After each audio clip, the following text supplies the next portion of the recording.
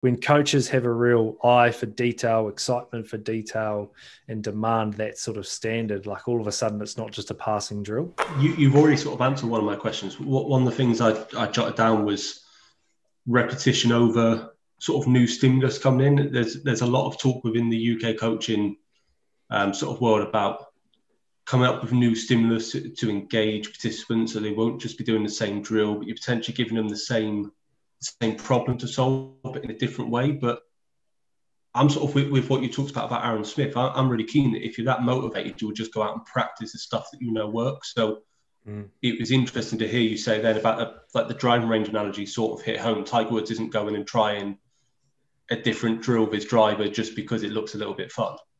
Yeah, 100%. And you're so right, as we all, there's so much excitement about a coach wants to bring a tennis racket and tennis balls and coordination and all this stuff. But even just with a simple drill, like you try to have PPP, so that power load for a start with good, I'm sort of explaining all the different cues of the pass with good thumb pressure on the front of the ball, good turnover of the top hand, have the ball spiraling beautiful with the nose up so it's easy to catch and landing on the mark that you want to hit it. Like out of 10, to get all those steps right, you're never going to get 10 out of 10 of that pass, but you may get 2 out of 10 of all those things clicking. Like, yes, it's all accurate and getting caught and all the rest of it. But I suppose when coaches have a real eye for detail, excitement for detail, and demand that sort of standard, like all of a sudden it's not just a passing drill.